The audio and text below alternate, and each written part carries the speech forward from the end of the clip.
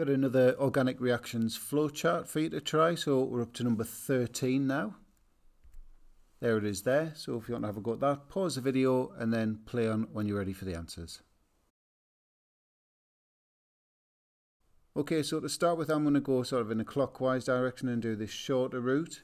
So phenylethanone with NABH4 aqueous, well, that's a reducing agent, so it's going to reduce this ketone phenylethanone to a secondary alcohol, so we're going to get that.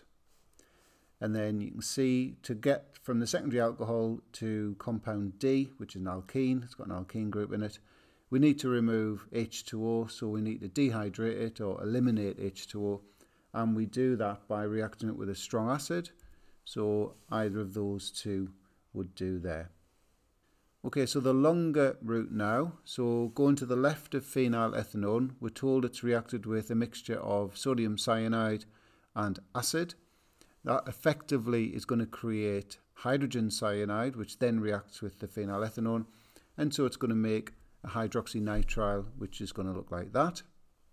So if we go to this conversion here, so this hydroxynitrile to this bromonitrile, well, we're basically just substituting the OH group for a Br, and we do that by reacting it with a mixture of sodium bromide and sulfuric acid. And the mark scheme would allow H plus there instead of H2SO4.